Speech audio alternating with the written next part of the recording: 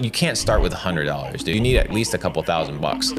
What can you start with $100? Think about it. You register a domain, you have a phone, that cell phone plan that's costing you something. Yeah. You have Wi-Fi. You're not going into fucking McDonald's to get public Wi-Fi. Yeah. There's all these additional costs that are incurred that people don't take into account because they're just regular expenditures of life. But you need $3, $4, $5, $10,000 in order to allow you to create a business plan that sustains you for more than just 60 days, right?